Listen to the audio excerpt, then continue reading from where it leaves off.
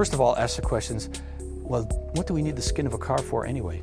What's it there for? Does it have to be made out of metal? Do we have to make it always in the same manner? Or is it there for different purposes than we thought? In reality, the aspects of crash and stiffness and ride handling can be handled in a space frame type vehicle entirely without the skin.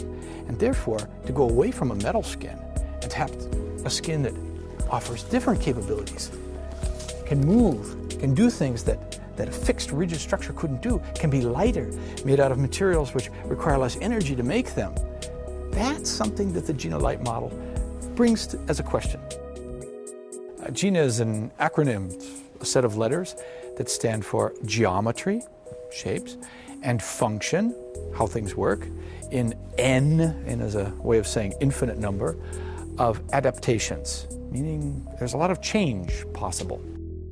This started a whole chain of ideas within the company here that GINA became not just a model that became a shape or just about cloth as a skin. It became about a thinking process, a philosophy that said, let's do things differently.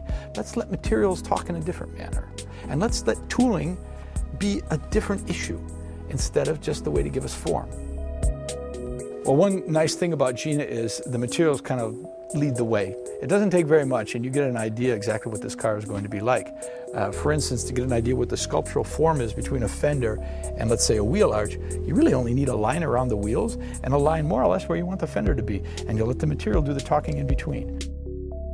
And then just like you would if you were getting a suit made, you made the first mock-up, you made the first forms and patterns, you sewed it up, you tried it out, made another one a little bit closer, and when you finally got the final one, zip, you put it on. It takes about 2 hours to put the skin on this car. Emotion is really the added value to this. I mean, one way is saying you get better function or you get better alternative ways of doing things, but really we want to achieve a higher emotional plane out of this. And then finally, and I think this is to me one of the most importantly, and that is the level of humanistic content that we can bring with GINA in. GINA should be about the human in the loop, the human way of doing things.